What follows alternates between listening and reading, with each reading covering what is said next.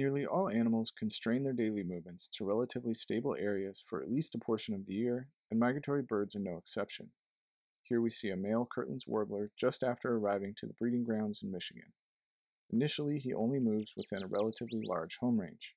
However, occasionally he may foray outside of this home range, perhaps to forage for a rare food item like a caterpillar. This male's space use begins to be constrained when other males arrive and start to aggressively defend their own territories through song and physical encounters. Two females arrive and choose their mates.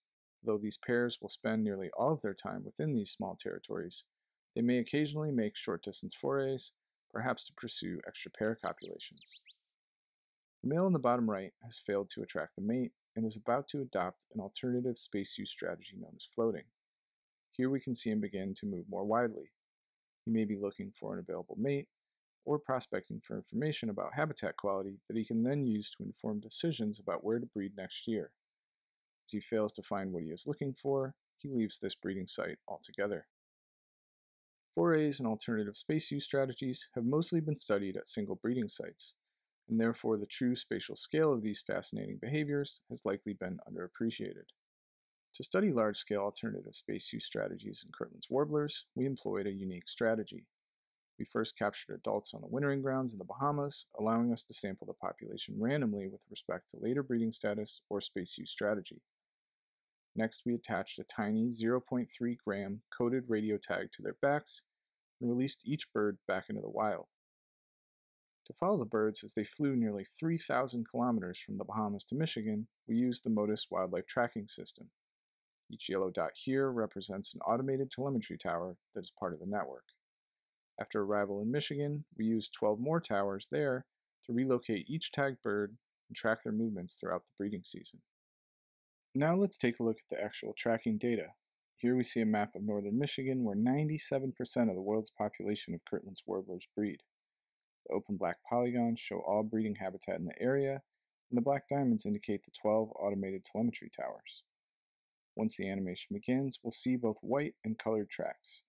White tracks indicate birds exhibiting a typical space use strategy, while the colored tracks indicate 19 individuals that will eventually adopt an alternative space use strategy.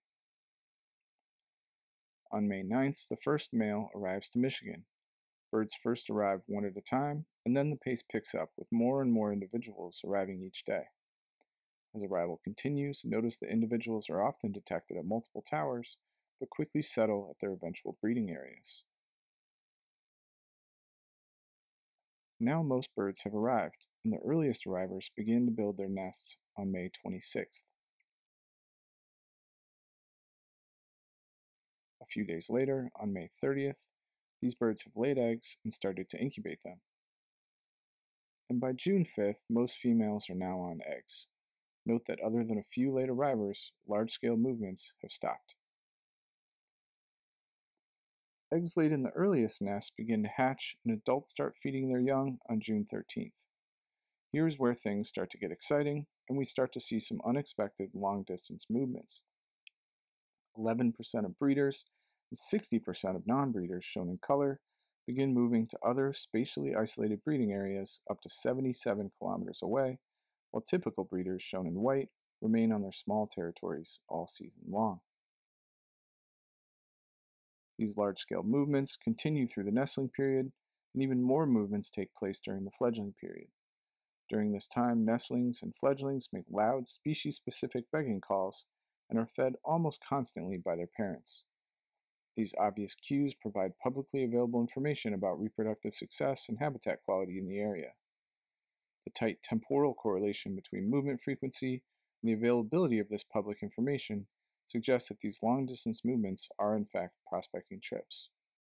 After reviewing similar movements in 65 other species of birds and mammals, we found that Kirtland's warblers moved farther relative to their normal daily movements than all other species reviewed.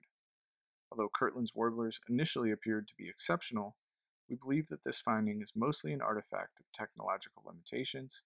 We expect that as technology improves, other scientists will begin to detect similarly long-distance movements in many other species.